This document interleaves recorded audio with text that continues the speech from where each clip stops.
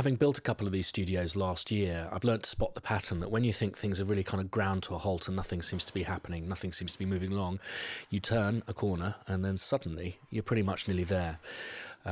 Excuse me, mate.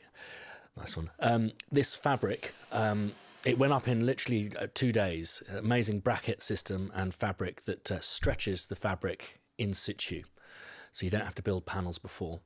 Here's this lovely walnut diffuser with the air conditioning vent and this nice new electrified blind. And we're starting to put the tie lines in. I'm going to get my tie line plan up online. If you go to spitfireaudio.com, click on blog, there's more detailed analysis of this process. So we go spinning around a bit. Here's the schnufter.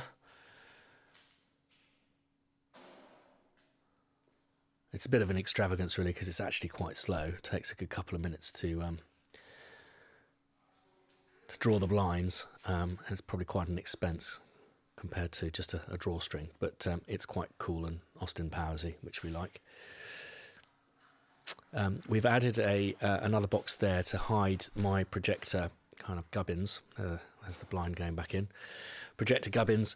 I'm not actually putting a projector up at first. Going to see how I fare with a large TV, which I think is actually downstairs, so that should be put up soon.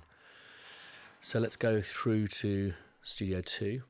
So we just want to have a quick look at that glass. You can see it's non-parallel with the floor, so we don't create any reflections.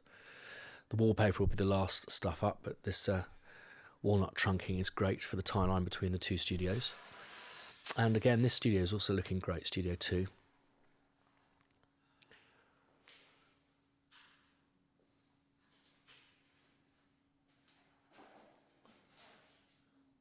And the diffuser's gone up there. We saw the brackets last week. And here we've got the surround speaker feeds. And the tie line's being prepared. We won't go into the machine room because I've taken you into there loads of times.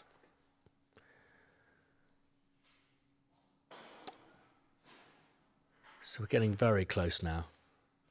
And here's that lovely table that you saw earlier in the process, putting into storage.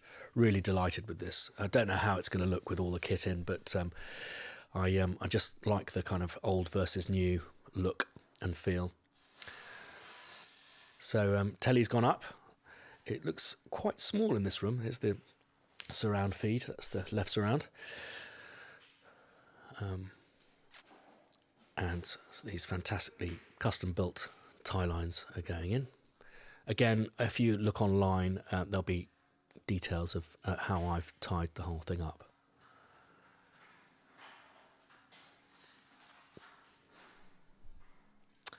And here's the tie line that will lead to Studio 2. That was a late edition. We caught that just in time. And if we have a look through here, we'll see where the ties come out. We've got a large cavity with a drawstring.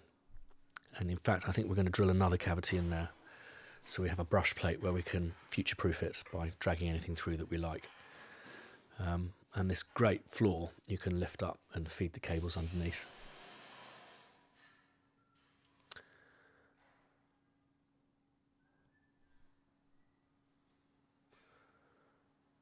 Okay, so looking at Studio 2 now.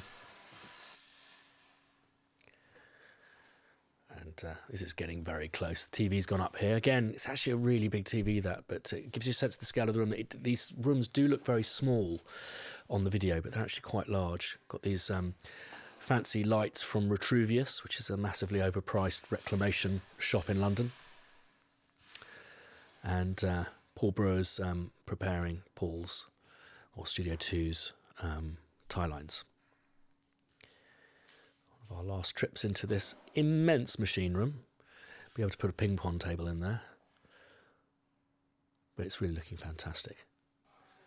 And there's the 3 sets of opposing glass, and the electric blinds have gone in there. There's Paul's left surround.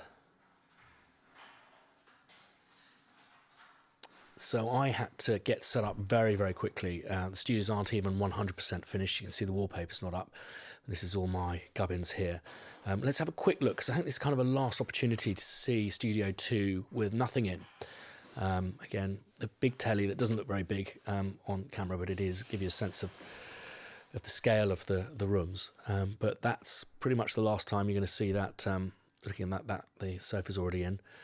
Studio 2 has commissioned a purpose-built workbench, so you'll see how these rooms can look, you know, with two different approaches. Mine is a much more kind of old versus new. So I've had my assistants set up just a core system to get me up and running as quickly as possible. I've only actually had a day and a half's downtime, because I'm doing the last ever Poirot, which we score in a week's time, and we'll be scoring some of that here. So what I'll do, it's a very pianistic score, the last Poirot. So what I'll do is next week I'll take you through my kind of setup in a more fulsome way. Here's all my digital gubbins, but everything's still in a sense of disarray really. But I'm up and running and working, which is delightful.